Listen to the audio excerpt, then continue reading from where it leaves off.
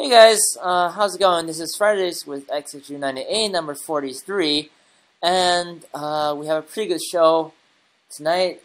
It's pretty late for some of you guys, but thank you so much for coming, and as always, this is xhu98. Thank you for being a part of my show on Twitch. Now, this will be uploaded to YouTube later, but we're gonna have quite a lot of good vibes here. And all right, let's get ready for this. And today with us on the show is Sean Ray. He's known as Clossius. And yeah, say hi to people. Hey everyone. So how are you doing? I am doing good. How are you doing? I am escaping from my losing streak, which is always good. Yeah, I haven't been playing Go as intensely as a few weeks ago because I'm just bothered by all the stress that is going on. Junior year is always tough in high school. Oh man, wait till senior year. Well, senior year actually isn't that bad in my case. I know I have college applications coming up, but it actually isn't that bad. So yeah, hopefully things will work out. And I'm having quite a busy time on OGS. It's always glad to see the number of users growing and people enjoying this beautiful game on this beautiful server. And thanks to Anouk always for sending the banner. So yeah, we're gonna have quite a good time. Well, before we actually start, is there anything you would like me to advertise? Because I know you've been starting a streamers group, right? Yeah, that's the Facebook streamers group, or basically Facebook streamers. It's a place where those who stream can post their videos and post their streaming schedules on Facebook. I'll post a link in the Twitch chats. Right here. Right. You have to ask to join, but I pretty much approve everyone, so it just gave me a day to approve it. But I don't know why it does that. I can't figure out how to make it just auto add people. But everyone can join. But to get permission to edit the Google documents, you have to be an actual streamer, and then you have to private chat me. But I'm hoping to get other streamers to edit their stuff on the Google documents. That way you can see who streams when, and you can see their content on that page. That sounds pretty cool. And I don't know. You have other things to announce? That's my Patreon and the 2015 Goat Creators. Oh my god, I see myself on screen. Yeah. So Sean has a YouTube channel and as well as the Twitch channel. So he has weekly lectures. They are great. You should check them out. And if you support the work we're doing, you should go support us on Patreon. It's a really cool platform for supporting the content contributors you like, and even $1 would make a great difference. And thank you so much for that. And well, enough for advertising. All right. Yeah, because I know you have a lot of things going on, right? We're both pretty active in terms of making things happen for the streaming community, I guess. All right, so should we do it? All right, I'm ready to go. And actually, yeah. So I have this huge announcement to make. Okay, I've been hinting at this for quite a while. So I've never told anyone about this before. Just this is pretty exciting. So, you ready for this, Sean? I don't know, man. Are you pregnant or something? I don't know what's coming. Oh my god. Well, yeah. So, I should actually switch to my screen view because my face is too big on the screen. All right. So, there we go. So as you guys know, I've been streaming for 43 weeks in a row, and it's really awesome to see all of you guys here. And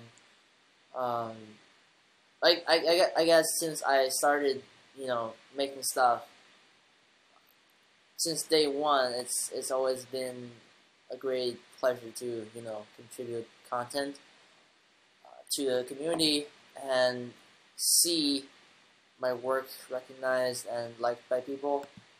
And I really appreciate all the support. And as you guys know, the number of streamers and teachers in this community is gradually increasing, and that's always a phenomenal thing to take note of. And I think many of us, including Sean, spend our free time and create awesome stuff for you guys to watch and learn. And we also learn a lot from ourselves. So, yeah. Okay, so here's what I decided to do. In February 2015, we actually had a Creators Invitational. So this was a tournament with 8 streamers. We had lots of fun playing the tournament. The final is actually still going on. We still have one more game to play, but it has been quite a fun tournament so far. And it's basically a tournament between streamers. They talk about their games. Sometimes they broadcast, and it's just such a great thing to watch, and it brings so much hype. So over the past 2 months, I've been organizing this. And so I'm pleased to announce that starting from June 2015, we're going to have a brand new Creators Invitational with 32 players. Yeah, I've come a long way just inviting everyone. Yeah, so if you go to our website, give it a stock. If you go to our website, xhu98.org/2015CI, stands for Creators Invitational. This is basically a very brief webpage I made for the tournament, and in the next few weeks there will be more great things to be announced. And as you can see, this is a brief glimpse of the tournament. So you can find every bit of information up there. And this tournament is going to be held on OGS, so we're going to have a lot of fun watching and playing and talking about auto games. And I hope it's going to be a great tournament. So yeah, that was my announcement. I made it, but yeah, I don't know, Sean. What do you think? What do you think of this? Are you excited?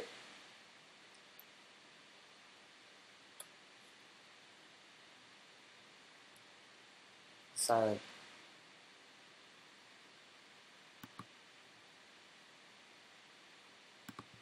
You still there or not?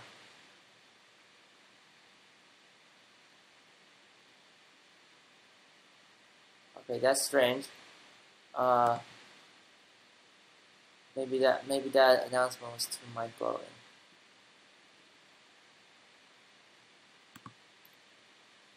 You still there, Sean? Oh my god. I can't hear you.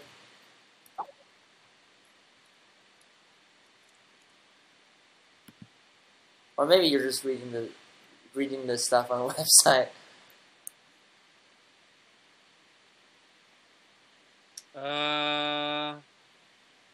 I'm not sure. I don't know. I don't know. I'm sure this is gonna be a great tournament. And oh well.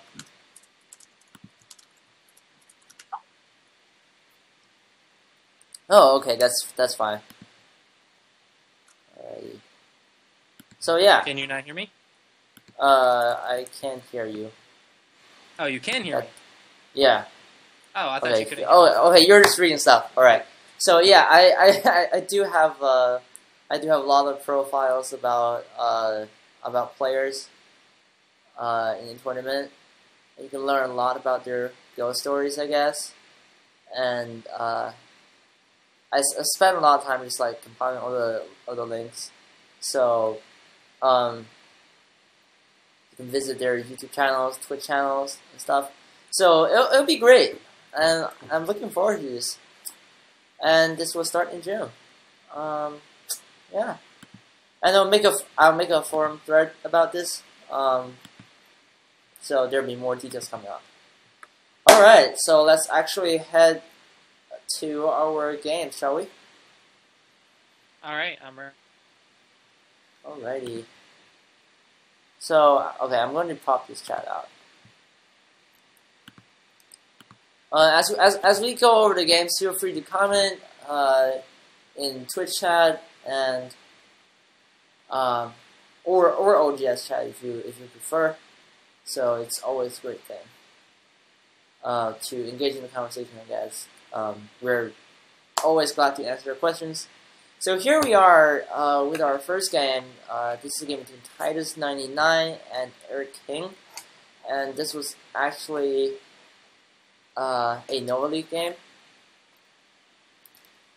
So yeah, let's see what happened in the game. Do you want to start the review, or do you want me to? I can do it, All but right. I'm going to give you the control anyways. You're the guest. All right, I'm in. All right. Let's see this. And yeah, give control. Okay, so I have There control we now? go. Yep. All right, cool. You ready to go? Sure. Alrighty, so this game is a game between a 5Q and a 4Q. And you said it was a Nova League game? Yeah. Do you mind going into detail about that a little bit? Oh yeah. So I've been promoting the Nova League for quite a few months actually. If you guys know about my YouTube channel, it's actually called the Nova League. So it's basically a Go League I've been hosting since January. It's still going on, and basically what we do is we divide players into classes of 4 to 6 players, and there are a lot of close matches. And basically, if you win a certain amount of games, you can win some of our awesome prizes and advance to the next class. So it's sort of like a ladder, but it's based on classes. So far, this has been incredibly fun, and yeah, this is just one of the live games played. But yeah, All right. see what happened in the game. That sounds cool. So basically, it's like a league ladder, I guess, kind of format. Yeah. So basically, in each month, you're gonna play, 3 to 5 other players. Uh-huh. So each class will have like a round robin setting. Uh-huh. And at the end of the month, if you play well, you get to advance to the next class. All right. That sounds cool. Is it specifically OGS or? Yeah, it's on OGS. All right. So this might have sounded a little bit like Advanced Study Room, but we're introducing a few new ideas, like our new prizes and the promotion and demotion system. Mm-hmm. So yeah, that's cool. Pretty awesome. Oh, okay. I'm just looking at the game, so just saw this movie. People who play in the league tend to be pretty intense. So yeah, looking at the game though, I noticed that the 5Q. This is a 5Q and 4Q, but they don't quite know the Shinseki yet, which is kind of surprising. So for those who don't know, this is actually a mistake. This is a little too quick to punish, though. Normally, the Joseki is this move. When there's a black stone at... Right. Give me the letters. A. The reason... and then you follow it up with here, here, here, here, and here. This is the normal Joseki. Right. The reason this Hane is not played is because you can extend down and then cut. Right. And if white tries to save this stone, you go here. And if white tries what to is run that? away, white actually dies. That's so this is actually tragic. quite painful for white. It's quite a big mistake. So this is an important variation for you to remember. Make sure you play it this way when there's a stone at A. When I started learning Go, I thought like so like if white Hane and black played at like C2, white could have like just connected at D5. But I don't know. It's a little bit strange. But I guess it's come to my realization that it's not exactly great for white. Because first of all, black takes a huge corner. That's about like 10 points already there. And white is split into two groups, right? And he will need to settle both of them in the future, which is very hard to do. Basically, according to my teacher, 2 is the best move after you make the mistake. But in the end, this result is favorable for black, and if you lost out even a few points, the result is not a good Joseki. And it's just not worth it. If you wanted to play from this direction anyway, then you should have just played this way from the start, like back here. If you wanted that direction, you should have just played from this direction. But in this case, it's the wrong direction to play because black can play here. So honestly, in my personal opinion, I think white should just play this way. I don't see anything wrong with this. This is a normal move and a normal opening. But if white's going to insist on pincering like this, then he needs to play this Joseki because this one doesn't work. White has no choice. So white has no choice but to play this Joseki like this. But perhaps white thought this wasn't good enough. And honestly, I'm inclined to agree that I like this better for black. But that's why I said I would rather play from the start here. But once you play this pincer Joseki, you're kind of stuck and have to play the follow-up. What if black jumps out? What if black jumps out after white's pincer? This is a kind of I don't see this one very often, but basically it plays out kind of like this, right? Yeah. See if I recall this. Because I feel like, because black has a stone at Q. He has a stone at Q3, so I guess even if black just falls at M4 and all the way, actually, I think Guo Zhuan made a lecture on this on KGS once, like a KGS Plus lecture. She lectured on this and said this is too good for black.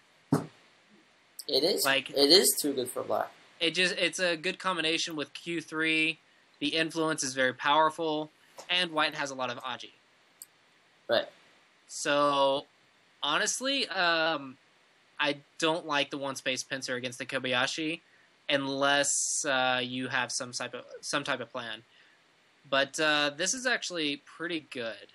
I don't know, but some professional players don't mind the one space pincer to just throw off their opponent's flow because they don't want them to play with something they're comfortable with. So they'll play the one space pincer for that reason. Now, I don't know about that, but normally just responding at 2 as your first response is quite common. So I guess speaking of disrupting your opponent's flow, so I was in the Boston Go Open, right? And one of the games I played was pretty interesting. So, okay, I tried to play the Orthodox, right? So I was playing as black. I tried to play the Orthodox. My opponent just like immediately approached, so the plan failed. And I turned to the other side and I tried to make a low Chinese, and approached again. I was like, Yeah. I was completely like, oh no, what should I do now? Yeah, I think I've played a couple games like that myself, where some people just approach to throw you off. Yeah. But I actually kind of like it when my opponent does that because I feel like I got a handicap. But Yeah, maybe that's my personal preference. But you also don't have any like,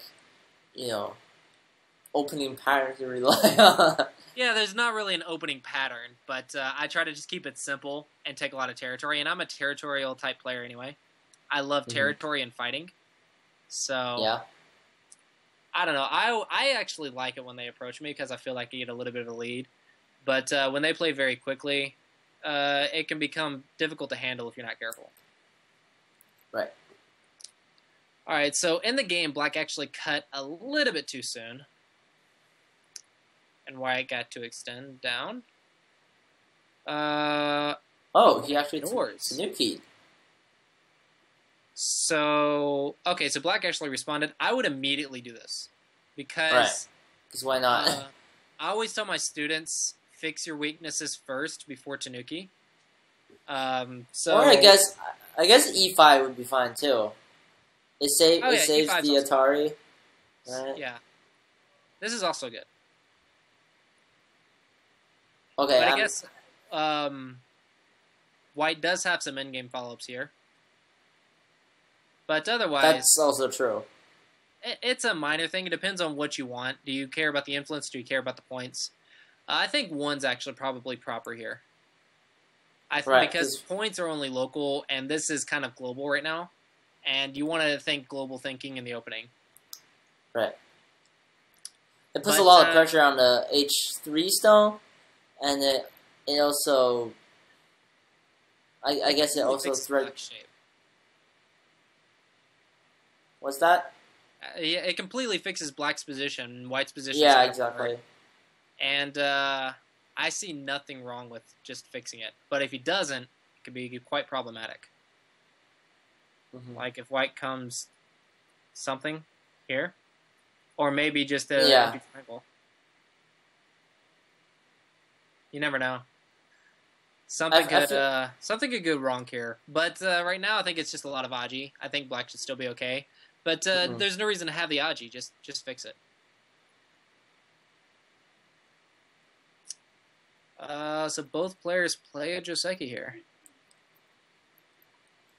I don't think this is Joseki. The only occasion in the opening when you need to save the Aji is when you're... Well, I guess this applies to life. The only occasion when you need to save the Aji is when you're eating ramen. That's all I'm saying. Okay, that's a pretty bad joke. Nah, it's just memories of Korean ramyun. Yeah. I ate so much. You always talk about the Aji in the soup.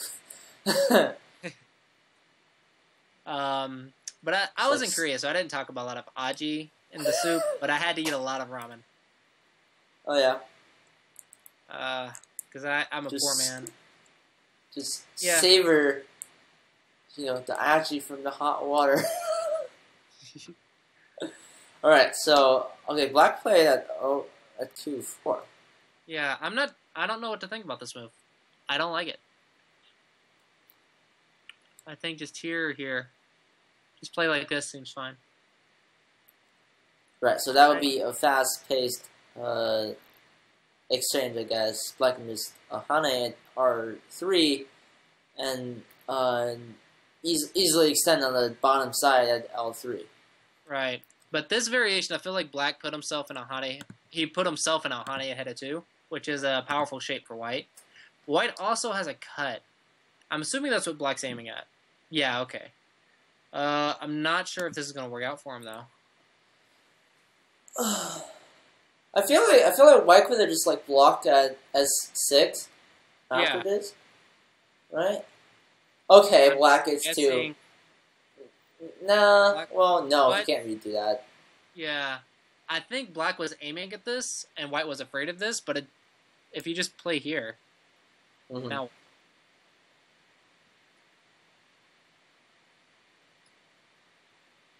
Yeah, it's kind of a disaster for black. So I think if white plays at 1, black doesn't have a move. So I guess yeah, go ahead. I think this cuts complete overplay. Because this just doesn't work. Yeah, I guess the problematic move was Q4. Yeah, just play here. This is actually a common Joseki shape. Yeah. And in this case, you wanna extend on the bottom side at L3 because that not only settles your group but also puts pressure on the lone white stone and H3. Yeah, so that's gonna be a pretty good move. Yeah, but actually, white fixed here, so now it worked. Black got lucky. So it's quite interesting. But these are 5 Qs and 4 Qs, which is actually quite strong considering. So I'm surprised, like the bottom left corner and the bottom right corner, so many strange things have been happening. I think they're just trying really, really hard to win, and I think they're over-trying instead of sticking to basics. Yeah. But I think they maybe really want to win, but I think they're trying too hard. Or maybe they're just eating too much ramen. Yeah, too much ramen. Yeah, so... Anyways, people in Twitch chat are like... okay, that's only a hypothetical occasion. I don't have any ramen with me at the moment. Yeah, anyways, I feel like black gained a huge corner, but I mean, isn't it possible for white to invade somewhere on the right side? Yeah, like R12. Yeah, something like that. But considering he made a mistake to begin with, I think this actually isn't that bad a result. I think it could have been much worse. So it's hard to say. White's also not in a great position, but at the same time, black only got the territory, but white didn't get anything. I think both players messed up, which makes it hard to evaluate this properly. I guess so it's like, who messed up less? I guess you prefer black, wouldn't you? On this board, white has Sente, and I think Sente is really important here. But I think I can't evaluate this board until I see what white's going to do and what white's plan is. I still think black's slightly ahead because black doesn't have any weak groups, but white does. Yeah. So I'm looking at the weaknesses on the board, and I think white just has more weaknesses right now. So I think my opinion is black's a little bit better off. Right, and I guess the only weak black stones would be, I guess at the moment, will be like Q10 and Q7. Okay, there's some room for white to invade and probably split, make a difference. But white also has a lot of weak groups on not only on the bottom left, but also speaking of like this bottom right group. I would definitely feel a lot better for black if he gets like P7 sometime in the future, and just basically take white space away. Yeah, something like that. Well, honestly, I just want to get to here. Oh, that totally. And I want to get to here, and then I want to get to here, and then I want to go, after I fix all my weaknesses, then I want to start playing a big move. But white has a lot of weaknesses too. You can also be pretty radical and just play F17, you know? Oh yeah, but I kind of came up with rules of thumb on how to approach what to play, and I tell this to my students. The first move you should look for is find your weaknesses and fix your weaknesses first. then punish your opponent's weaknesses or attack your opponent's weaknesses to gain profit for free. And then you play the big moves. And I consider F17 a big move. So, in my opinion, the way to approach what to play is fix your weaknesses first before you ever play a big move. So, you're such a meticulous guy. Yeah, yeah. I've kind of tried to make it a science on how to come up with a good move. And I've tried to make it as simple as possible for Q level players. And once you reach Dawn level players and professional level play, then there's all kinds of exceptions to the rule. But if you just want a good, acceptable move, I kind of came up with like rules of thumbs that work in 90% of the situations. And here, fixing your weaknesses first seems like a good move. Just, if you were black, just fix your weaknesses and then move on. But if you move on, then maybe these weaknesses will come to bite you in the butt. As for white, I think white also needs to start fixing his weaknesses. So, for example, maybe here, or maybe even here. So basically just like linking the groups together. Yeah. But in the game, we see white actually chose this, so white's actually going to look to attack a little bit. And I feel like that's what I would do. It's just to counterattack. Yeah, normally counterattack's good to fix your weaknesses. It's just I feel like he has so many, it's going to be hard. Right. But let's see how this plays out. Because attacking will get you profit, and it all depends on what kind of profit he gets. Yeah. So he goes here. Right. So okay. I think this works. This first of all. Yeah. This does work. Okay. And then kill. Okay. Kill. Oh. What about a cut? This would happen actually. Cut's okay. Wait. Yeah, there's no ladder. Let me double check. Yeah, there's no ladder. But what if white plays a C? What if white plays a C8 first? Then Hane. Right, and then you capture net. E7. Yeah, there's a net. So there is a net. Right. There is. Well, yeah. Okay. So when you play a C8, I guess the only option for black is to counter a D8. A D8?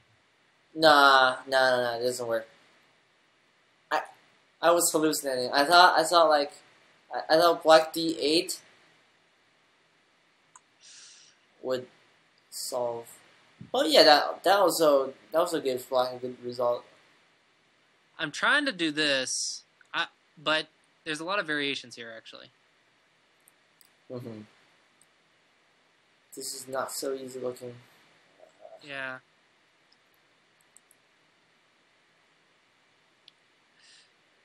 Yeah, this is actually quite difficult. So, honestly, I can't say for sure what's supposed to happen without reading it very, very thoroughly. This does. Oh yeah. Well, okay. So if the ladder doesn't work, white dies. Oh. Right. Yeah, you're right. Yeah. That according to his. Hold on. Gotta read my dudes. Go here. Nope, doesn't work. Doesn't work for white. Yeah, so in that sense, white will be dead. Yeah, but white can seal black now. Just here. Yeah. Or you know what, like earlier before C8. So, yeah, so like before that, white can just like cap, just do the net at E7. And then. So like this gives him better shape.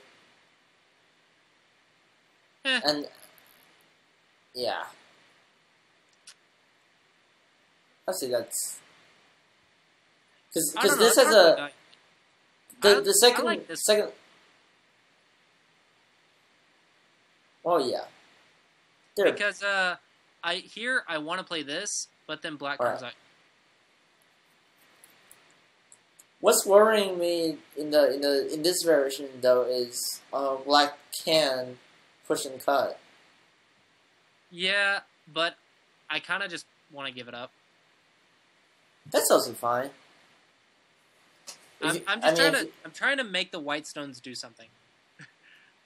Yeah, if you think about it more globally, maybe you should actually give up those 2 stones. Yeah. But here, let me just read Twitch chat and see what's going on.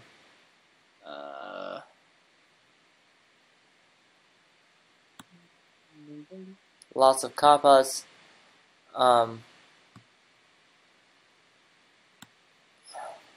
Oh, Enumerous, are you the one that played this game?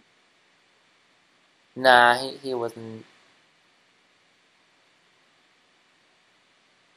Oh, never mind. He was reading something. Does E4 just kill those 2 white stones when white played E2?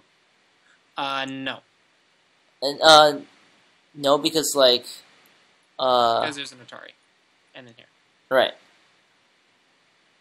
But after black connects to C2, then when yeah, now I then when it's fixed. Yeah. So you Rickon is actually here. He is one of the players in this game, and I see him in the chat. Oh, okay. Because his alias is Air King. Oh, I see. So he's right. He's actually been winning a lot after he changed his name. Maybe I should change my name too. Just change to like Air or something. I'm down to 1 Don because I timed out on all of my correspondence games. Oh no. Yeah. That sucks. I completely forgot. I started finals. I finished finals. Got on summer vacation. I was like, I'm free. And then I got online. I was like, you're on summer vacation right now? Huh? You're on summer vacation? Yeah, but I'm working on several projects to try and make some income. Hey, college students, man, you get out much earlier, but you have to work 1,000 times harder. I guess so. Yeah. Yeah. I'm not sure what White's doing here. Having noticed that, I think White. Yeah, because the ladder doesn't work, right? Yeah, the ladder doesn't work. I don't think White realizes this. So I mean, like, okay, the normal thing when you realize a ladder won't work, the normal thing to do would be just basically playing a ladder breaker, like 17, for example, right? And forcing your opponent to respond. So basically capturing the 3 white stones there on the bottom left, and then you. Yeah, so this is like way back. Yeah, what about like here? So white plays at 17. Right? So if black responds to this normally, just like, yeah, so black will have to follow at D8 to just basically cancel this ladder. And then white gets to play an extra move in the bottom right corner just to compensate for the loss. Yeah. That's a reasonable plan. Under the circumstances, yes. Yeah, I think that's the only thing you can do to recover from this. But you never play out a ladder that doesn't work. Because you end up with a bunch of cuts. Okay, so white finally realized. You know what? Uh, I actually wonder if the players oh, were under time pressure. on OGS, time pressure on OGS. I mean, Well, because the games here were played live. oh, I see. What are the time settings? So 30 minutes each, and five 30-second Byoyomis. Surely they haven't used 30 minutes yet, right? Maybe they have if they're long thinkers, but normally you still have time. But Yeah, I was actually just wondering if there's a possibility. But normally, I think a good thing to do is to always just like read the ladders out in your mind before actually playing it out. hello, That just Tristan. that always reduces the risk, even if you misread. Yeah, always read it So out stone by stone by stone by stone. Don't just follow lines. Read it out stone by stone. So this is quite painful. White actually has to give up the stone mm-hmm. and play like this. Because if he plays like this, he's gonna die. And he does die. Okay. So white is not in a good position. Oh, that's horrible. This is sort of like the black wins plus resignation Yeah. variation, I guess. This is game over. This is game over. So let's see what happened later in the game. Looks like white tried to do something and another mess up. Well, Oh dear. No, at least try to Atari this first and then go here. right. So, yeah. Oh, that would have actually worked. Yeah, but black can Right. counterattack here. Well, I guess you would Atari at N6 first. At N. Oh Yeah, yeah, I because guess you do. you want to keep your shape, right? Yeah, okay. I didn't think about that. Now that is one letter, which works for white. Yeah, this is a Miai. Mhm. If black goes here, you kill these. If black goes here, this is actually it's just a net. Yeah. I wonder if White's going to get all the points back from just like No, the losing bottom left huge- corner is too huge. Even if like a Yeah. couple stones die.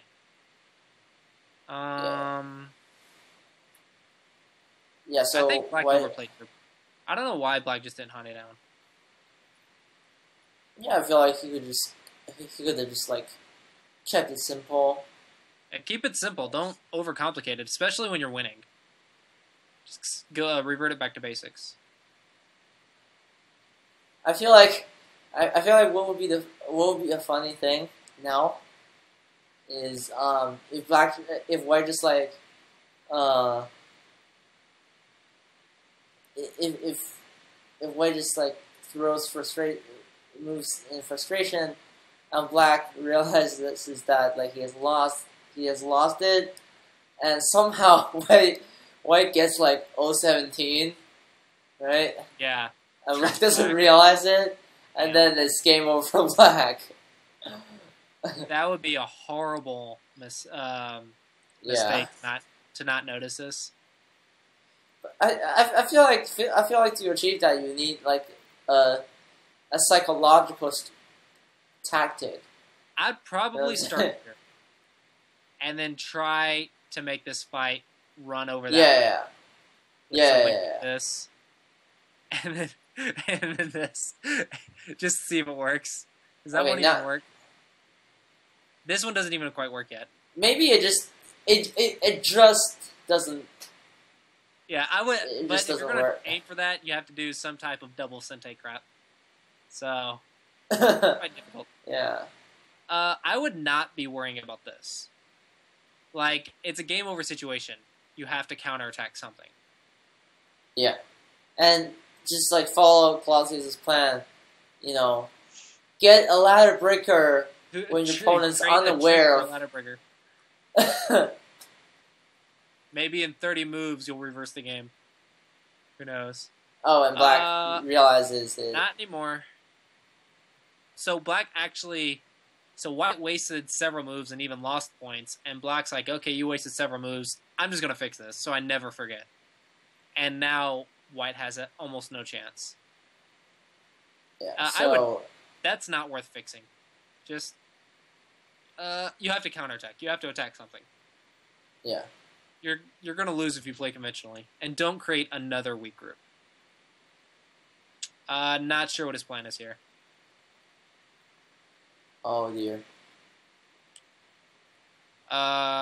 Extra game over. There's a lot of, like, lateral damage here. Yeah, it's kind of making it worse. So I feel like a lot of times when the opponent captures like one group, like I just feel like he's like incredibly stronger, and it's just gonna keep building and building. Well, it's actually more of a psychological thing. Well, yeah, that too. You make a mistake, and then you're so aggravated that you can't calm yourself down and play what you should be playing, and then you just make it worse on yourself. And then it gets even, it's a snowball effect, and it just gets worse and worse and worse and worse. Rather, you should take the time, calm down, reevaluate the board, and relook for weaknesses and everything like that. Yeah. This is just...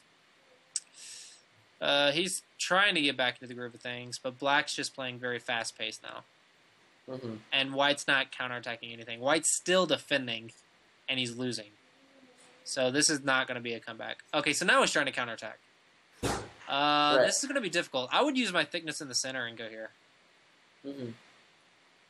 This is going to be a difficult counterattack, especially if you let him make eyes. White's got a wall in the center, so I mean, like the only hope would be to just like capture the two black stones on the right side, Q10 and Q7, and hopefully make a nice wall on the 14th line or the 13th line. Yeah, that would be nice, but so he's actually deciding to attack the top instead. But it's actually forcing Black to make eyes. Oh, Black ran away here. I would not recommend that. Don't make yourself extra heavy. So there's an eye here. There's a counterattack here. So this is actually easy for Black, but Black's actually going to make it difficult on himself by playing here. He's kind of adding extra stones to it. Yeah. He's just like landing more blows to White now. Yeah. So there's actually a ladder here, so I would start aiming at that from afar. And start trying to get some kind of double attack going. Yeah. Some sort of shenanigan. This is close to what I had in mind. I'd never defend when you're trying to be forceful. Peep, and then maybe... yeah.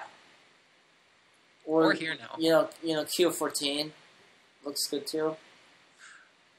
I'm not a big fan of the high approach to the star point, but maybe it works in this case. But yeah, right? Because if Black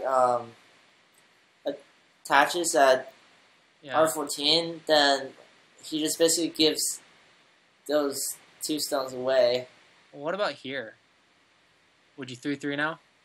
I think I would. That's 14, yeah. Okay, yeah.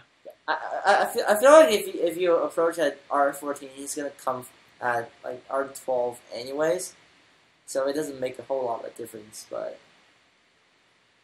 okay, I feel like this would be the sequence which gives White like a chance. Yeah. Point is split and try to get some attack off. You have to attack. Divide and conquer. Just defending like this is not going to cut it. Especially if you die. No, this group's in trouble. Uh-oh. I'm in the white group because he only knows Uh-oh.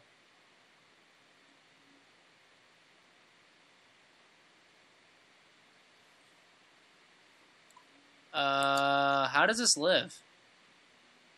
I don't think it can live now. Yeah. Yeah, that's dead. That's just gone.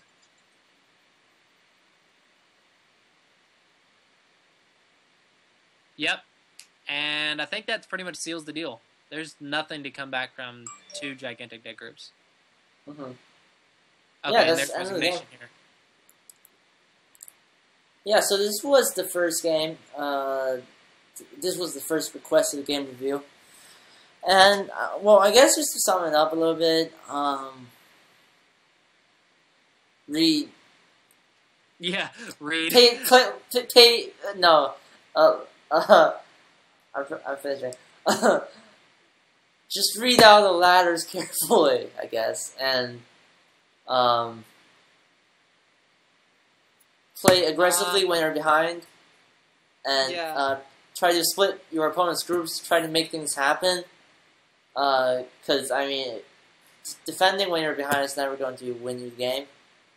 And last but not least, don't eat too much ramen when you're playing. Yeah. Yeah, my advice is going to be for white, you have to read more accurately. So I would recommend doing some Liberty problems and Tsuji problems. So that should help your local area reading and spotting weaknesses and stuff. I would also recommend not panicking whenever you make a mistake. Because it looks like a couple snowball effects happened here where white couldn't calm down after making a blunder, and he made an even bigger mistake, and then couldn't calm down after that, and it just kept getting worse and worse and worse. So I think if white calmed down, he actually still had a couple chances to come back, or at least had a fighting chance to make it difficult. But white, I think white just couldn't calm down, is what it was. So I would recommend taking this as a psychological lesson and as some homework. Do some Liberty and Tsuji problems. Yeah. For Black probably should learn some more basic Joseki. And I think that's about it. I think white pretty much was the one who made the mistakes, and it's hard to see where black messed up because of white's kind of just made it easy on black to respond. Like, if you get Atari'd in a ladder, you have to run. It's not really much you can make a mistake with there. But he definitely made a mistake in the bottom right, and white just couldn't punish him, I think is what it is. He actually made a mistake at N4 as well, and white didn't punish. So I think actually black also needs some Tsuji and local area reading problems, but rather than applying the Tsuji, I think he needs to hold back. I think he's over-trying with the Tsuji stuff. I think black just needs to calm down and revert his stuff back to basic shapes. Right. And I guess just keep it simple when he's leading. And both players need to learn to Tanuki more often. I think the whole bottom middle in like N3, O3, N4, or not O3, O4, and L6. I think all of these moves are kind of not big. I would try attacking stuff instead. Well, yeah. Notice that when we're talking about I guess when we're talking about Tanuking, it really depends on what situation you're looking at, because you don't want to be just like Tanuking like from a very important like corner sequence, right? So, yeah. But what we're saying here is, if there's a chance for you to Tanuki when nothing urgent is happening, then you should just take your chances and probably make something happen elsewhere, because just using the power of Sente basically. Yeah, sometimes a Tanuki can be instead of capturing these 3 stones or something, I'm gonna go fix this weakness over here, or I'm gonna attack my opponent's weakness over here, or I'm gonna go play this big move here and play the rest of the game. A Tanuki just means to play away from a local area situation. It doesn't necessarily mean to say, hey, I'm going to Tanuki, go play this big move when there's 2 or 3 other weak groups on the board. Mm-hmm. Right. So, yeah, so still, rule of thumb, fix your weaknesses first, right? Yeah. A lot of weaknesses in this game. Are you trying to, like, summarize, like, the golden rules for Q players? Basically, from what I always tell my students is fix your weaknesses first. Then learn how to punish your opponent's weaknesses in Sente to gain free profit. And then you can go and play the big moves. But if you can't even fix your own weaknesses first, you're going to have no control over the game. Your opponent's always going to be leading the game or controlling the flow because you're always going to feel like you're defending. But once you fix your weaknesses, you're going to find yourself with the initiative more times than not. And you can usually attack your opponent's weaknesses and gain free profit if you know what you're doing. And if you can't, then okay, you can just go play that free move and not have to worry about things. But if you're leaving weaknesses behind, eventually you're going to run into an opponent that's going to be able to punish those very severely. Mm-hmm. All right. I feel like I'm actually learning a lot myself, even though I am like even though we're the ones reviewing, because I guess I've been struggling to find like the perfect balance between Tanuki and not Tanuki.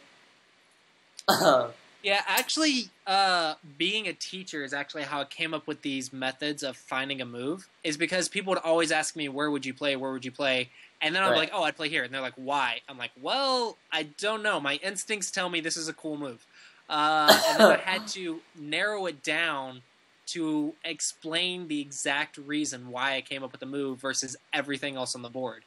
And I think that helps. Narrowing it down to my thought processes on how I ended up in this position. Yeah, and I think that requires a lot of skill, just like being a teacher, and teaching is a great way to actually self-improve. Mm-hmm. And because you're gonna be needing good explanations so that people can actually understand what you're talking about. So Yeah, you need to come up with good reasoning. You have to have a very good understanding of what's happening, and you have to be able to explain it to others.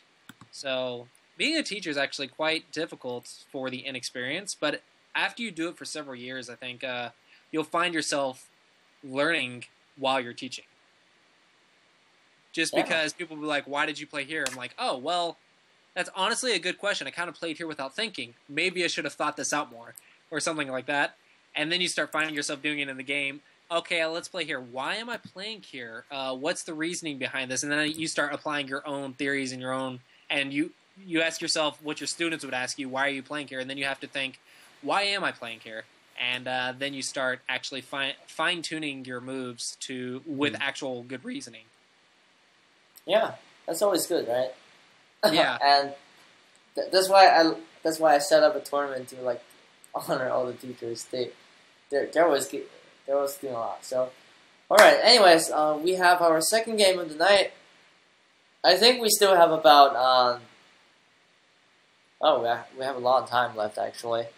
We have about 40-50 minutes. So, yeah, the second game should be pretty interesting. And I actually just like grabbed this fresh from the English chat, just moments before the show started. I haven't looked at this game yet, to be really honest. But then again, this is what I usually do on my show. I just improvise as I go over the moves, I guess. So I'm going to create a review from there. I don't know if you're in it yet, but I'm there in it you now. are.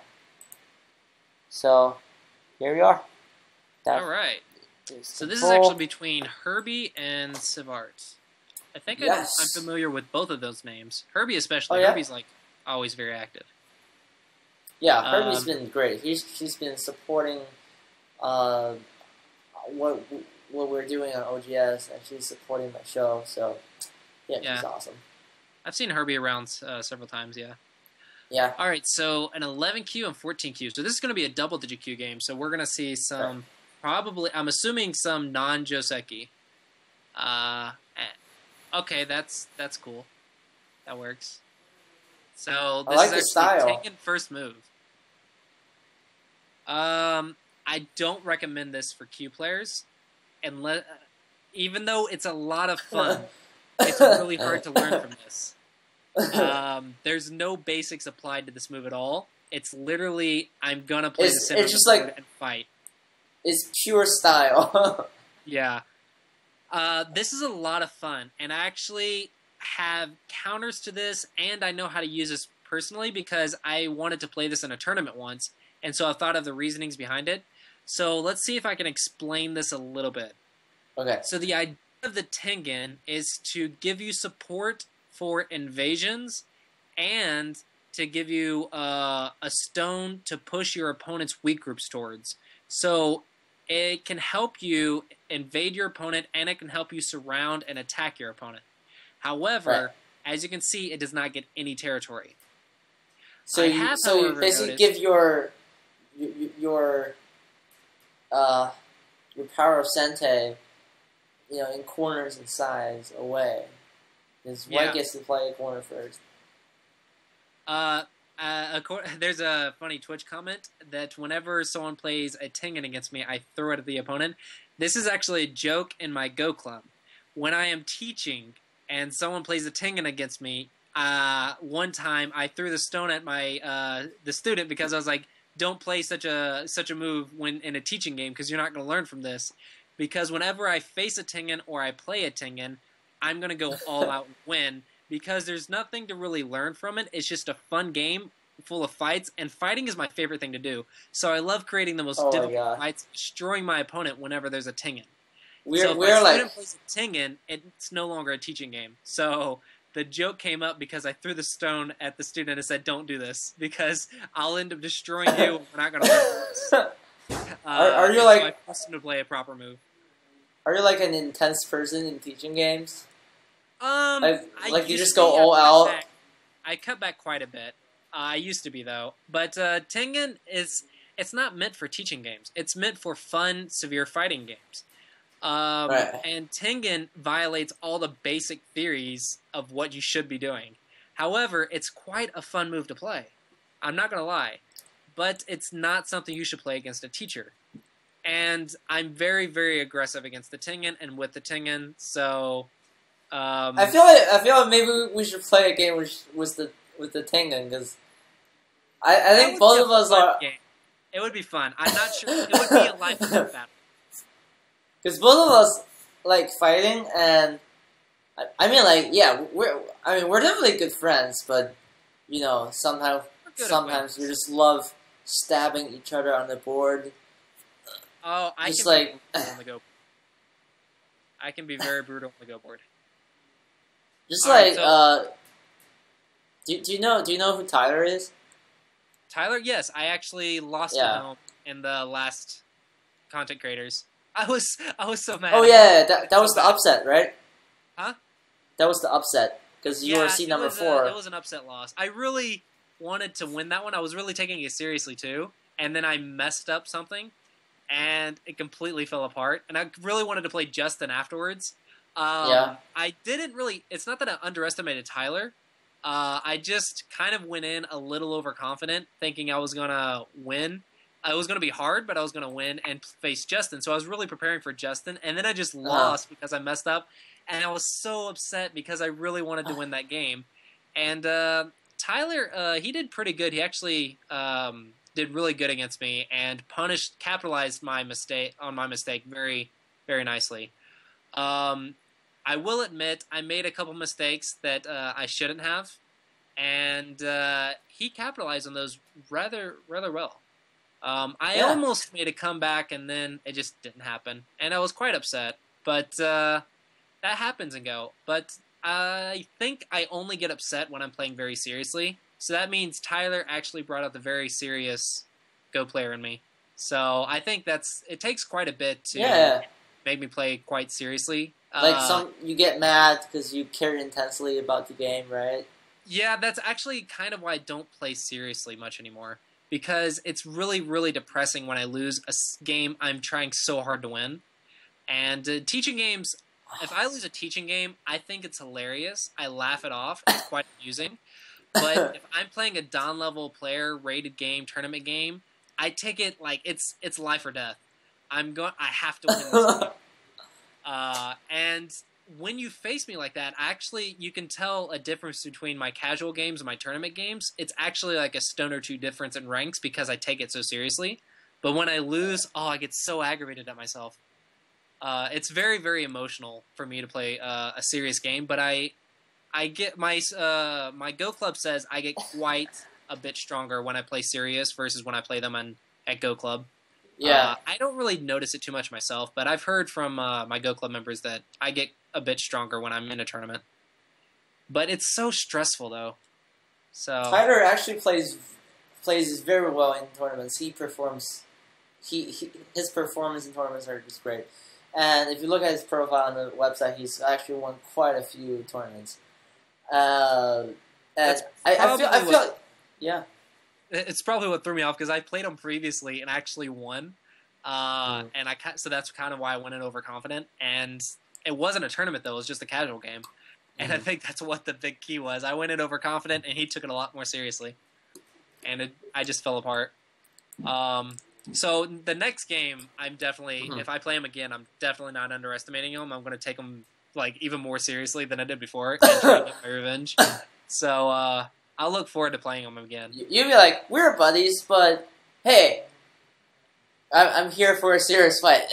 Oh, yeah, like I said, on the Go board, I am evil. Like, in real life, I'll be friends with people, I'm a nice guy, I'll teach you, I'll share my strategies with you. You start playing me in a serious tournament game, though, I'll crush your hopes and dreams. I feel like we are kindred spirits. I'm very mean and competitive. But I think we got off topic a little bit. But alrighty. Just from the first move. The first move is quite interesting. So let's see how Herbie handles this. The star point, I usually don't recommend the star points against Tengen. I think the star points are a little disadvantageous against Tengen. But that's my personal opinion. Aside. Again, not recommended. I feel like the advantage of a Tengen is actually you can just like dive into the side like very easily. Yeah, you know what I'm saying? Like, the side isn't for making points; it's for invading, right? Or the Tengen supports an invasion. I mean, sorry, the Tengen supports the invasions. Yeah, but the side isn't good for making points, and this isn't an invasion, so I don't feel like this is a good combination here. I feel like doing something like this is good enough, or maybe even a start point here. And then later, you can make a very nice combination with the Tengen like this. Or... Oh, that looks good to me. Yeah. Or come back and do this, and when white comes here, you can see white's not going to be making hardly anything. And it's very easy to run away with the Tengen support. Yeah. So... in that case, the Tengen does matter a lot. Yeah, you have to make the Tengen matter, otherwise it's a wasted first move. But I don't like this this second move.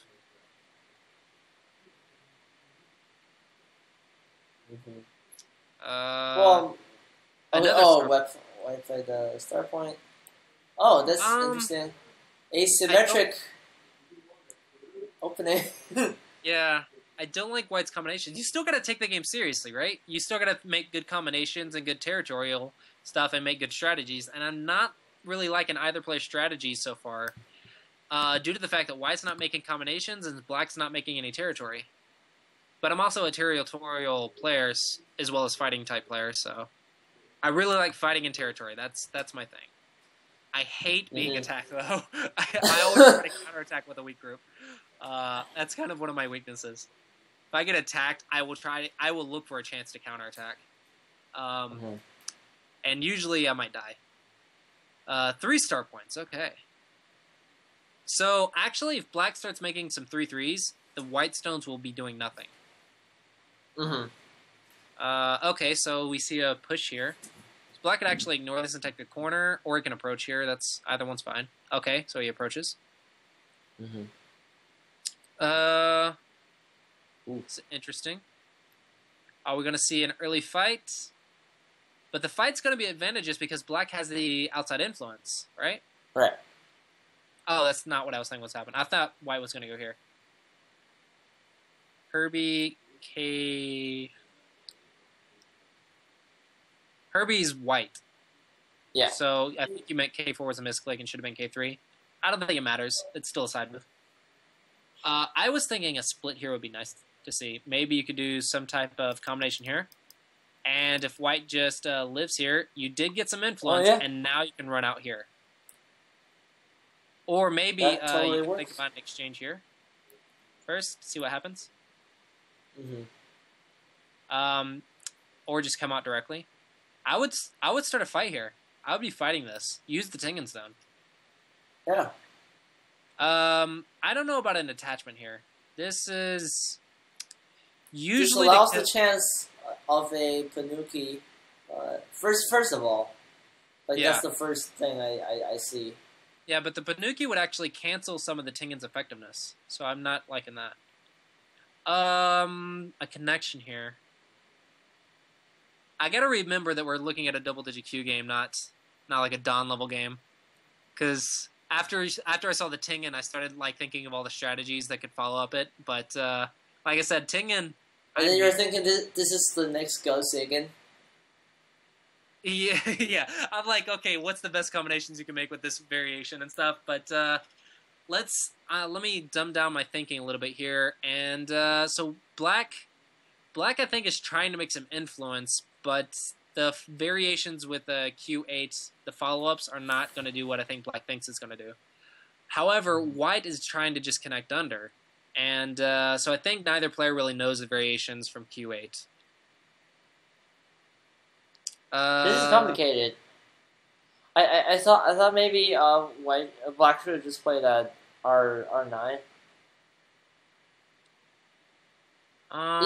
Instead of the Hane, right? Just play at R9. The Hane I don't like. R9 is easy and simple. Because I really want a 3/3. Or that. I want to do something with the Q4 stone, because I don't feel like this move is Sente. Maybe even a here. Man, you're tough. Yeah, I feel like O3 would be pretty recommended. Huh? I feel like O3 would be a good move, because after this exchange at Q8 and S10, black definitely gains. He definitely gains more confidence on the outside.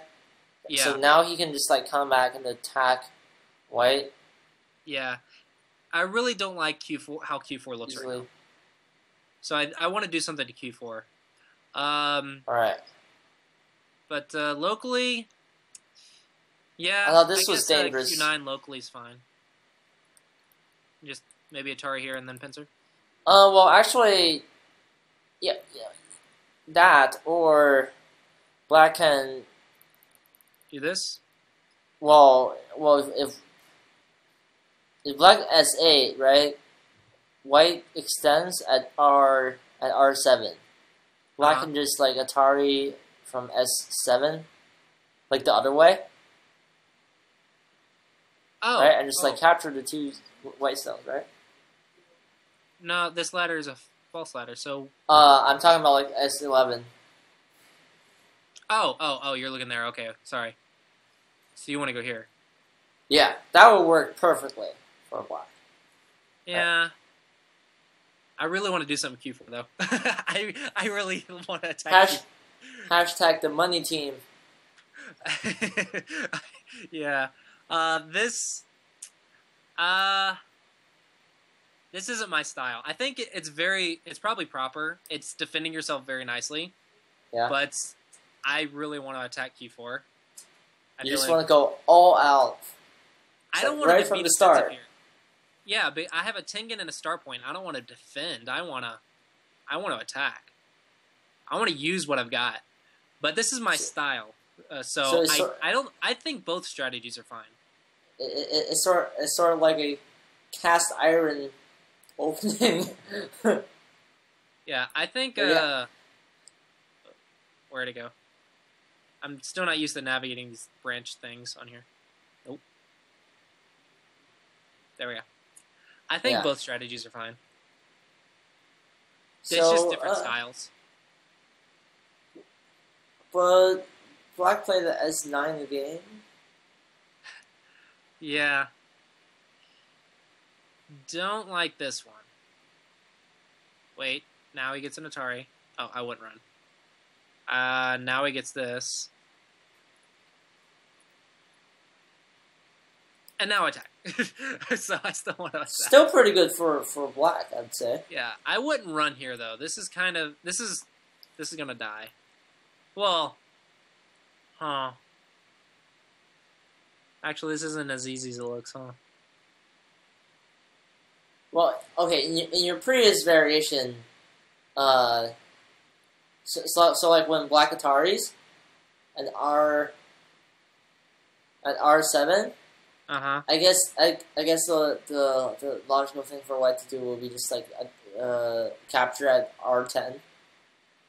Yeah, you could also do this. It's just I'll still go here. It's just a few points in game loss.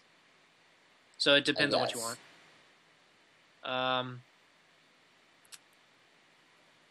I'm really worried that White's going to go here, here, here like this, and then Hane here, and then jump, and then cut this stuff apart. I'm not sure if this is good for Black or not.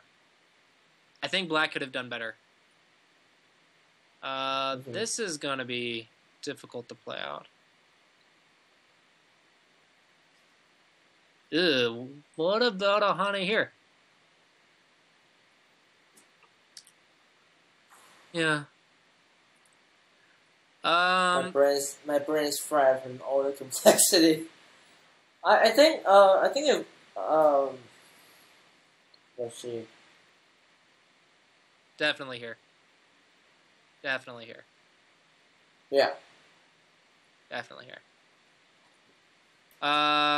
So far, what I can see is both players are really into local area stuff rather than global stuff, which is quite common in double-digit queues. It's really too much to ask for a double-digit queue player to think of global thinking. It's too difficult. However, their local area reading does need some work, so I would recommend that these two replay some older Japanese games and then do some Go problems.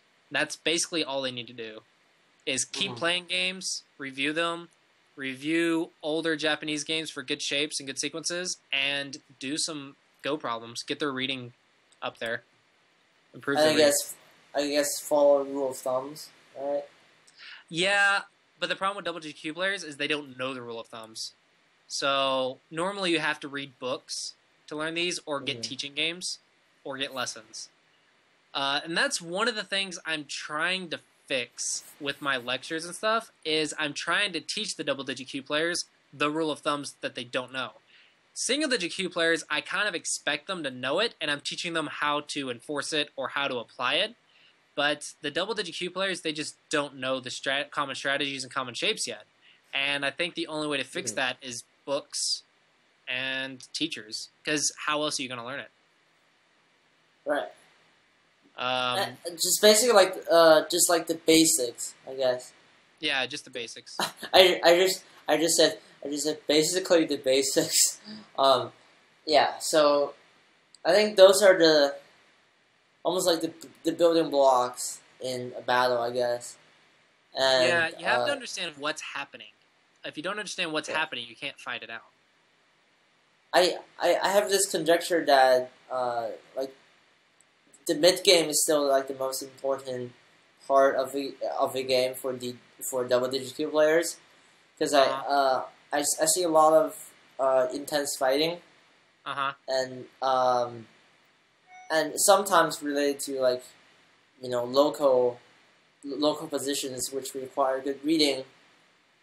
And yeah, I feel like that's a theme. That's a common theme I find in many WQ games. They have intense battles, so it's pretty much all about the mid game. Yeah. Sometimes the Fuseki matters, but not really. I think that state. If you're a double-digit Q player, if you can make territory and do life and death, live and kill, if you can make territory and live and kill, kill them if they invade you and live if you invade them, if you can make territory and live and kill, you're going to win. As a double-digit Q player, I think that's all you need. Mm-hmm. And that'll get you pretty much to like 10 Q, and then you have to start learning some other stuff. But if you can live and kill and make territory, you're pretty good. Just fight like Pac-Man. Thoughts on Go Book of Preaching Blossom Spring? I am not familiar with that book. What is that book? They asked, what's your thoughts on Go Book of Preaching Blossom Spring? I haven't read that book. Oh, wait, yeah. Okay, I know exactly which book you're talking about. Okay, let me explain this. So, it's actually a Chinese classic. And I think I have the files.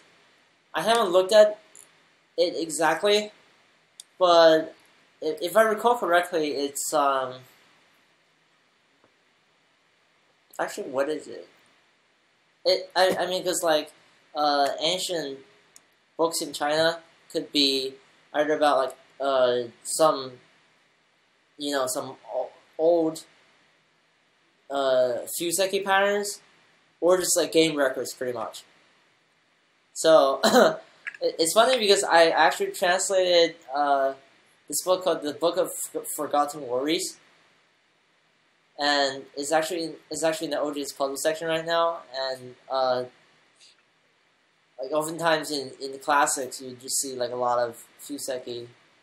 It's really interesting to see like how like the people like 1,000 years ago thought about this game. But anyways, so Tristan Wolf brought it up.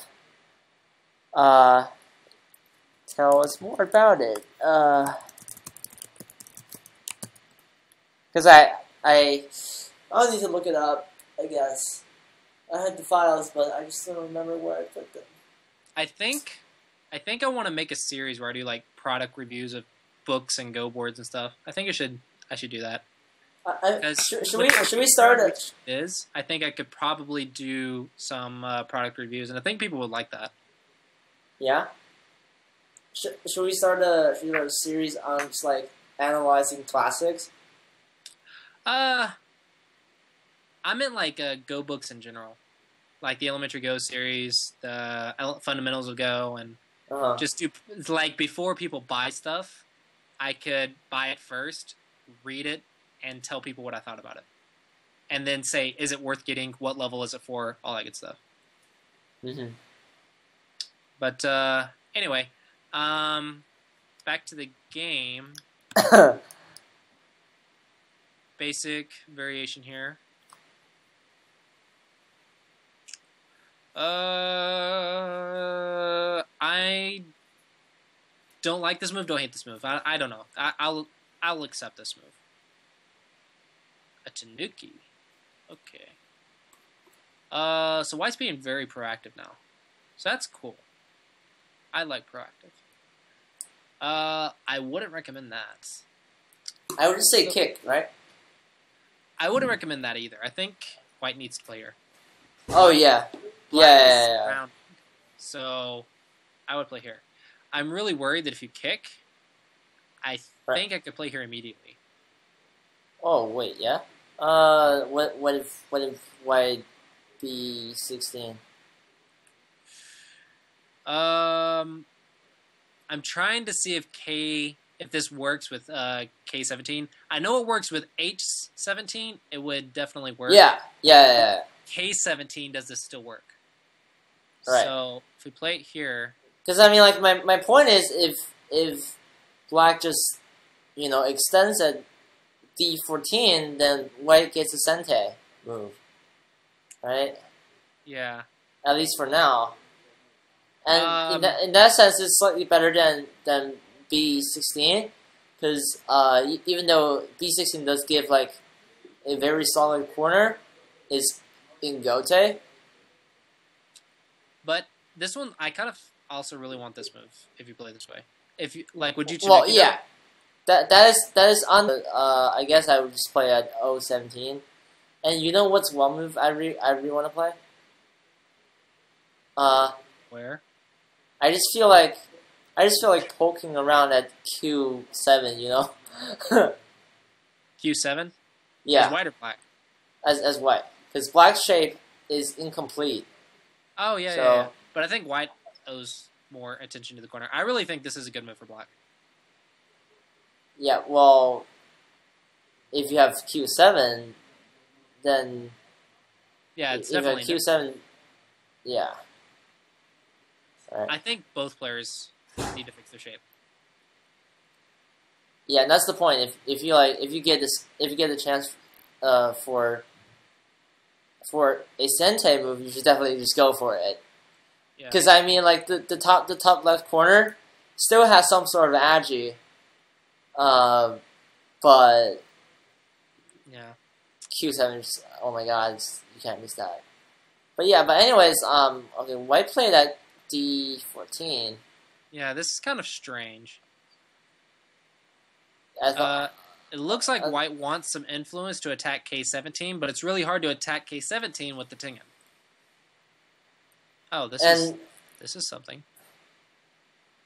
So this just happened. huh? That actually works. Fight. Go I here. wonder if black could have just I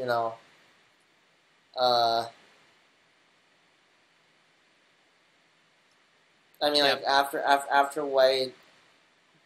Black has to go here. Yeah, that would be like what's it called? Honte. Honte. Yeah, Honte. I was hesitating just like for just a second, because Honte in French means like embarrassing. So I was like, when you don't play Honte, it's very Honte. like when you don't like play in French, Honte, it's very embarrassing. Yeah. so like in French you see like it's like some of fait honte. So it's like this just makes me feel embarrassed. But yeah, anyways, yeah, I feel like C13 is like the logical thing to do, and this just makes life a little bit more complicated. Yeah, it's locally it's good for white. Globally, I think it's really still hard to say. Tengen's becoming more and more useless, I feel like. But yeah, slowly but surely, white's starting to catch up and get a lead. So black really needs to attack some weakness with the Tengen, and I think he should start at R17 now. So let's see. That's not the move to play. Definitely not the move to play. Definitely not the move to play. Never force your opponent to fix something. Yeah, because you'll just be helping them. Yeah. Alright, so now, get back, attack the white's weakness. Or do that. That's fine too. I got to fix it. So, black's not using the Tengen. I think black is not aggressive enough to use the Tengen Stone. So, it's fun, but you gotta follow it up with the proper follow-ups. That's why I normally recommend that you don't play Tengen as a Q player, because you still gotta learn how the game works. And I mean, like after still a lot of basics to learn. Yeah, I mean, like after white captured those 3 black stones, black's Tengen power is greatly diminished. Yeah, he's not utilizing his Tengen at all. And white's just slowly fixing everything. Yeah. This is why we say, like in the Go proverb, So you take the golden corners and the silver, what's it called? The silver sides. I'm sorry. I'm just like translating from it like like literally. Yeah. So the corners are always like the easiest to take, and then there are the sides, and lastly the center, because it's just like open space. You're not gonna just guarantee control over center by just like playing a Tengen style. In fact, you're far from the Tengen is not for points, not for basics. It's for controlling the flow of the game. That's basically what it's for. And I think a lot of players think the Tengen is good for Moyo. This is false. The Tengen's good for fighting, not for Moyo. It's not meant to build a large framework. It's meant to fight with. And I think that's what the players here are thinking is, like, I see White here trying to reduce the influence of Black's Moyo. There's not a Moyo there because he has a gigantic Ponuki on the top left, more or less. But White, you can see White here is trying to reduce Black, it looks like. But this is not the right idea. There's not a Moyo here. It's not what the Tengen Stone's supposed to do. The Tengen Stone's meant to attack. And I think all White needs to do is just start slowly fixing his weaknesses, and White has more points than Black. Yeah. And wait, does Black have Komi? He does. He does. Right, so she does. Right. Because Herbie has like a 6.5 advantage for playing as White. Yeah, so Black's not attacking anything and not making territory. So I think it's a that's the thing. Like 6.5 is a huge Komi. It's like half a corner. It's like half a decent corner. So yeah. This is what we now say like Go is like, you know, it can be sometimes stressful because Black has such a huge Komi. He just tried to squeeze the best out of his moves. And this is what we usually don't see this Tengen in pro games. It's very difficult. I mean, like the Masters of the 20th century, they had great style. Don't get me wrong, they had great style, and I absolutely admire like their opening patterns. But like, I guess when you are facing a huge Komi, at least what I would favor is like cash. You know what I'm saying? It's like territory. Or Sente cash. Like, Sente cash. That's awesome. That just sounds cool. Sente cash. But so this is why a lot of players today are more territorial than influence based, even though there's like a mix of both influence and territory. Yeah. Anyways, here you can see White trying to reduce again. White should just defend. Because I mean, if White doesn't defend, Black can just go into 3-3, right? Right, and that's his base and his territory. And there's no territory in the center here. The center is very small, but Black actually defends. So yeah, I think the players here just don't really have a concept of what's happening yet. And they need some more basic knowledge. They need to study some books, go over some pro games, learn some basic variations. I think they should try and keep playing their own level, but also get some teaching games. Like teaching games are always helpful for double-digit Q players because it gets having someone stronger than you explain the game to you is usually very helpful. Books are also great. So I think that's what I would recommend for these players. And keep doing Life and Death, because if you can't read, you can't play. Right. So White capped from above. Okay, Black did the logical thing. G17. Yep. I think White's trying to surround and cancel out the Tengen Stone, but I don't think she realizes that the Tengen Stone's already been canceled out. Yeah. This does nothing. This is a pointless move. Because this doesn't make territory, right? It doesn't make territory. There's no influence. It's not reducing. No. It's not building. I think it does nothing. Here's another nothing move. There's Miai to connect here. I wouldn't worry about it. I really want to get to here, defend this. Defend this. Maybe even here. But this is in kind of dame. It's maybe like 3 or 4 points. It's very small. I thought White was trying to make some like territory, I like some thought she was small either chunk of defending territory or there. making some small territory. I don't know. It seems really small. This is interesting. Oh, but that's good. That's pretty good from White. Yep. And bam, points. That's Points. nice. So another misread, you can say. Hashtag the money team. Once again. I don't know why I don't know why my mind is still on that boxing match. Anyways. No reason not to Tiger's Mouth. Actually, yeah, there is a reason not to Tiger's Mouth. Tanuki. This local small stuff is a common mistake. See, this is all small. I mean, I think this is all point. You could Tanuki almost every single move here. Oh, that's dangerous. Wait. Okay, so here I would Tanuki. I wouldn't even care, right?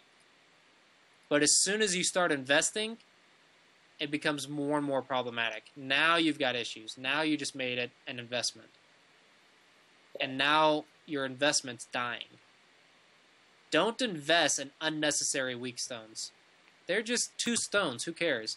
But as soon as you invest more stones, it becomes a very, very potentially big group. So don't invest in unnecessary stuff. Because that would just like increase your risk of losing points. Yeah. And now White lost out more than she should have. So I guess Black is not out of the game just yet. Black made a comeback with that, but still I think White's still ahead. To do. I still think White's ahead. White really needs to get to like S3 though, because that's quite big. Yeah. This is center before side. Though it's quite potent, I guess. I would rather go here. Yeah. I think she's worried about this, but now do it. Right? Yeah. I'm half tempted to ignore this, but maybe it's big. Which by the way,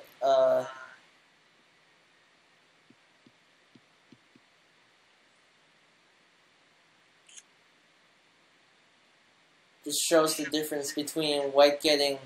I'm hearing echo. I don't know why. Is it, which by the way shows the difference between like White getting J3 and Black getting J3.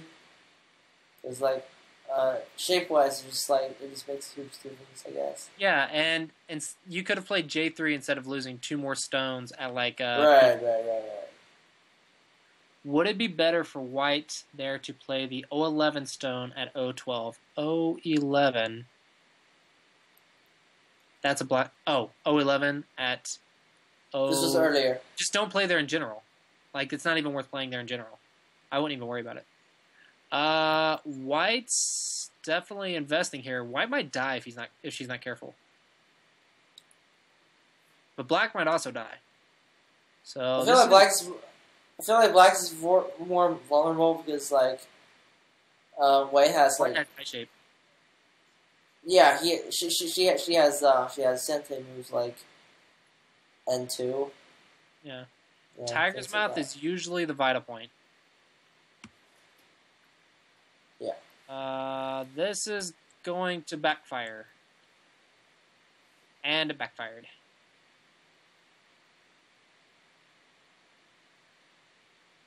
Turns out that always take the liberties if you can in a potential capturing race. The liberties are very important. If you can take the liberties, take them. I feel like though because like White's 3-stone capture, uh, or like how do you call this, the super duper Tanuki, Uh-huh. and It's great like, fighting power, right? he's like so. I mean, like she just has like uh, so much thickness around the Yeah. area. The That he's gonna Panuki be is fine. really great fighting power. It's even stronger than a Tingen. Yeah, exactly. So, I think the Panuki here caused Black to die, and I think Black's dead now. I don't think White could possibly lose this. As long as White lives.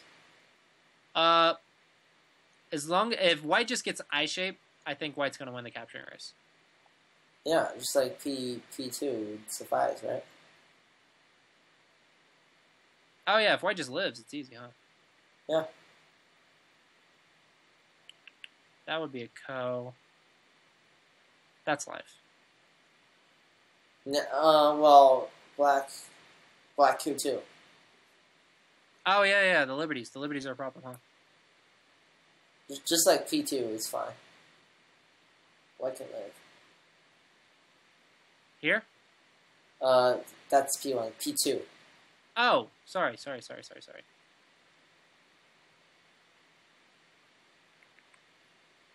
Right? Yeah. Yep. Nice and simple. Yep. In that case, Black is dead. Black's dead, yeah. Black's dead. Huh. Black is completely dead. No escape, no eyes. And here you can see the 14Q is better at reading than the 4-Dan. I was wanting to play P1. Actually, this works here too. It will work. That will work too. Ha! Okay. but yeah, this one's probably a little bit better. Okay, but she lived, so game over. Yeah. And resigned. And Black resigns. So, very nice win by Herbie. I think the reason Black lost this game is because Black had no idea how to use the Tingen. Black played Tingen for fun and had no idea how to follow it up. So I would just recommend not playing the Tingen because you don't know how to... You kind of just don't know how to play the game yet. You don't know how it works. Read some books, stick to basics, and figure out how the game, the general stuff works first, and then you can figure out how to use the other stuff. I think even the low Dan level players can't play the Tingen correctly. These are Dans. Like, I struggle to play the Tingen correctly. I wouldn't start with Tengen, I guess. I would do that like a few years ago, but now I'm much more like territory minded. Yeah, I am. I think Tengen's like flipping a coin. That's pretty much how the match is gonna go. Come at me. I played Tengen once in a competition, and that was only because I was very aggravated and I need something to calm myself down. I knew I wasn't going to play well. So I was actually 1 bye and 1 loss, and there was only 2 more games for the tournament. It was like a small little local tournament. And I was kind of upset because I got a bye, didn't even get to play. Then I finally got to play, got a loss. And I was like, you know what? I'm going to play Tingen. I'm not going to win the tournament. I want to have some fun, and I want to enjoy the game. So I played Tingen in a tournament, and I won. And then I cheered myself up after that and was able to go into the 4th game in a much better mood, in a much better form. Yeah. And then the 4th game, I just destroyed. And so I actually went 2-2 in that tournament thanks to the Tingen psychology turnaround. So the Tingen actually saved me that day because I was in such a poor mood. A bye is a loss? Huh? Wait, I actually won with the Tingen. No, like you said, you ended up like getting 2-2 in the tournament. Okay, so basically, the tournament, the way it works, is bye is worth more than a loss, but it's worth less than a win. Yeah. It should be a win. By other tournaments in different fields, a bye is worth a win. But if you think about it, a bye not being as valuable as a win is practically a loss when you're comparing to someone who got to play that fourth game and actually got a win. So, for example, if I win one game, or if I win 2 games, lose 1, and get a bye, and someone else wins 2 games and loses 2 games, then I think the way the North Carolina ruled it was the 2-2 who actually played was worth more than me. I forget how it worked. But the bye's basically a loss in that tournament in those rules. How do you get a bye? How did you get it? Like it was an odd number of people. And that's unlucky. Yeah. I really, really hate the rules of that tournament. Because twice I go to the tournament like every year. Twice I have lost out on prize money due to their rule sets. Once was because of the bye. I didn't. Oh, hey, Herbie, we just finished your review.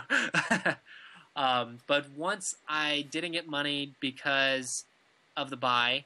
Another time I didn't get money because the second place people, there was a 3-way tie for second place of 2-2, 2-2, 2-2.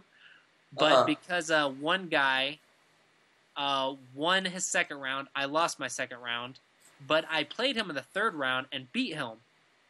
But since he won his second round, he got the prize money I did. What? Even though I beat him in the third round. It's kind of annoying. Okay, you know what? It's North Carolina. Don't even worry about it. Yeah, but it was money, and it cost quite a bit for me to go to North Carolina. I was like, so happy. You went all the way. You went all the way to North Carolina.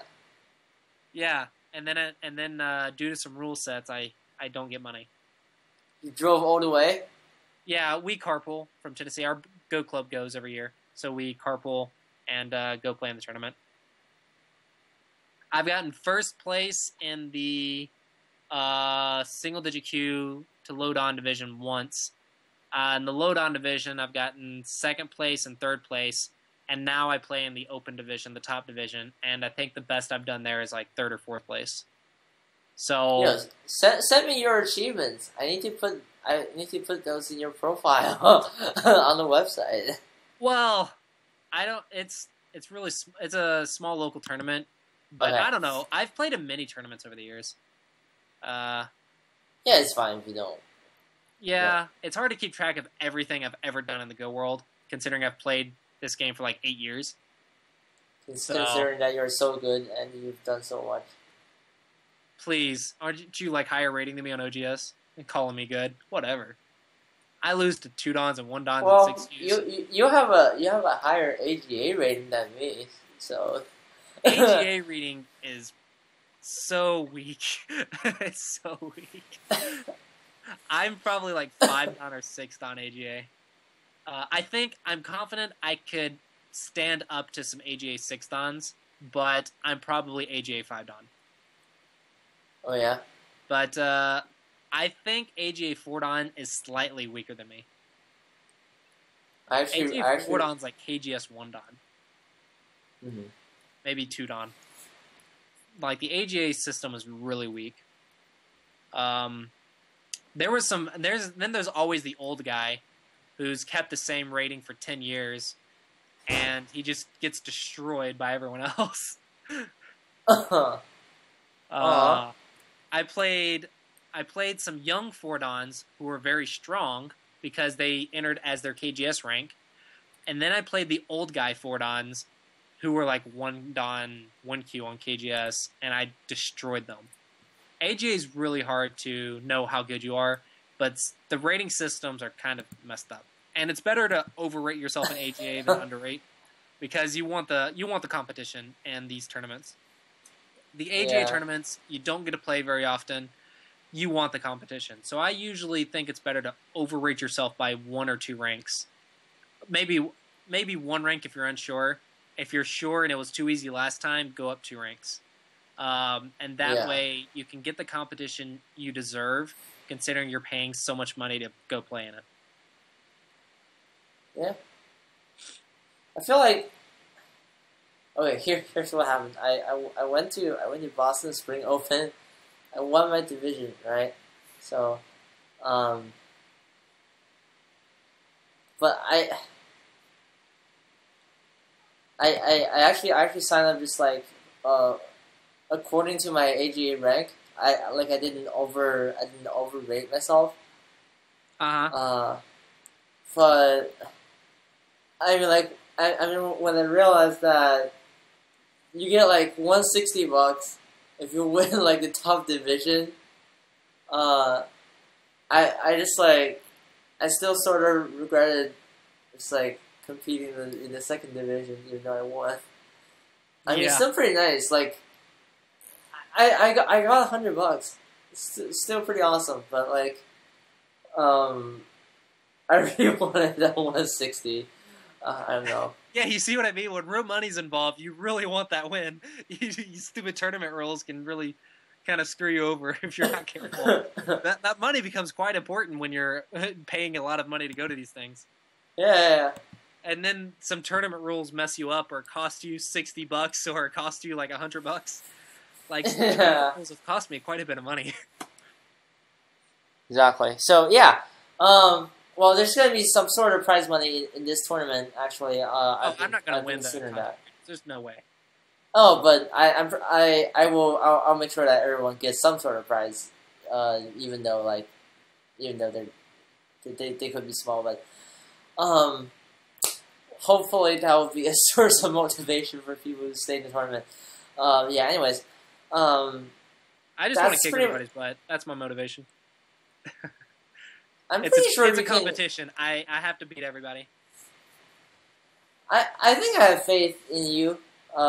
Just like getting through to the knockout stage. I'm confident.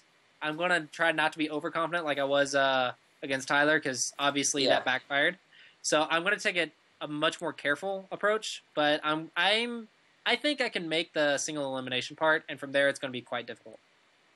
My goal is hopefully like top 4 is my goal.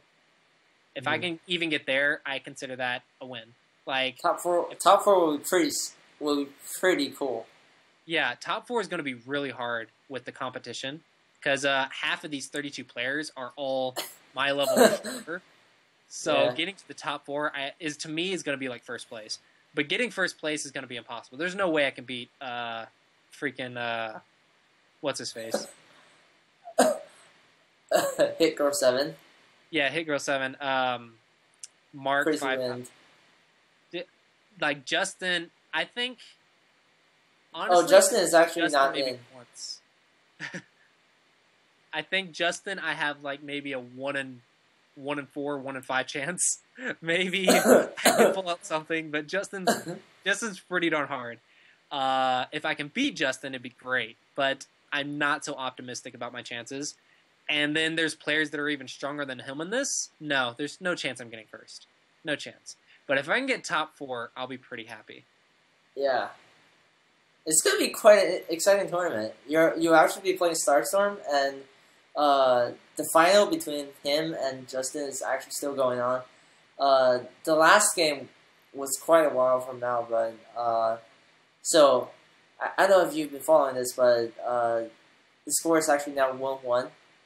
Yeah, I actually saw the video of where he beat Justin. I thought it was so funny. Because I'm like, why, Justin? I really wanted to play you. You were like my goal, and yet you're losing to other people. Don't be losing to other people. You're making my goal. You're crushing my hopes and dreams, making my dreams look like kind of smaller now, making my dreams less dreamy and more like kind of not as potent, I guess. Well, hopefully you'll crush other people's lives and dreams in this tournament.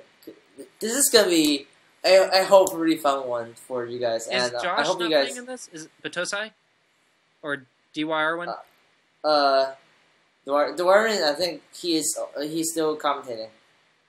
Oh, but I know he's commentating, but I really wanted him to play as well. I was hoping I know, right? I'm not sure. I don't think he's playing in this tournament. Honestly, he's kind of one of the people I would like to face. He's quite good. I would like to face him and see how strong he really is, because I've never gotten the chance to play him, and I think he's a bit better than me. At least in basic knowledges, I think he's better than me. But I think my fighting spirit could probably keep up with him, and I really want to see how far I could go against him. I think it would be a lot of fun to play Diwarwin. Yeah. In a serious tournament type setting. Yeah, I actually game, I think it would kick my butt. I try to get as many people to join this tournament as possible, but some of them are not with us in this tournament because like sometimes life happens, and we're always busy, I guess. So Dorian's not there. Justin is not there. I don't think Jerry Shen is there. He's a really good streamer. I love his videos. But I guess it's always good to see like the number of people streaming just like growing, because when I was trying to find like people to invite, I was really amazed at like how easy the tasks turned out to be, because like so many people were streaming, and there's so many like just like recommendations when I talk to people like who do you think we should consider, and I'm just amazed by the fact that there's so many streamers who make basically go videos of the thing. And that's really cool. That's really awesome. And I hope you guys have enjoyed this episode. Actually, we talked about 2 games. Okay, there was a lot of roasting, but yeah, we're just trying to basically talk about what we think is right, and if you guys have any questions, please let us know in the chat. So I'll obviously be posting this on YouTube as I finish this broadcast. And Yamaris asked, why is Taigen's the Call of Entity from 3K down in the rank comparison chart? Glitch? I don't know. I don't play on Taigen. Yeah, I don't play on Taigen anymore. But yeah, anyways, I guess that's it for tonight. Thank you guys so much for joining. It's been truly awesome. And glad to see Clossius joining us. And I hope you'll be back sometime in the future. Yep, sure. You probably noticed that I changed a lot of things, like my Twitch screen and stuff. Because I remember when we did the show last time, I was still trying to get used to like Twitch. And it was really funny because okay, my first time streaming, I actually lost the broadcast. It was like the most horrible thing ever. But like, yeah, just for some reason. But I feel like I've matured over the past few weeks, and I'll give you a little bit of advice. As soon as you learn how to do region capture on a window, it will like change your world. Region capture? Oh yeah, region capture on a window. Because I saw you guys doing that. I just haven't got the time to explore it yet. I learned how to do that a few weeks ago, and I'm like, I can't not do it anymore. It drives me nuts if I don't do it anymore, because it actually raises the quality of the video so much. Just if you get a nice background and then do some region capture, it'll change your world. At least for the video quality. Audio quality, I had to actually buy a mic. And then content quality, well, I'm still working on that one. Alright. Well, thanks so much, guys, for watching, and this is xhu98. If you like to subscribe to my YouTube channel.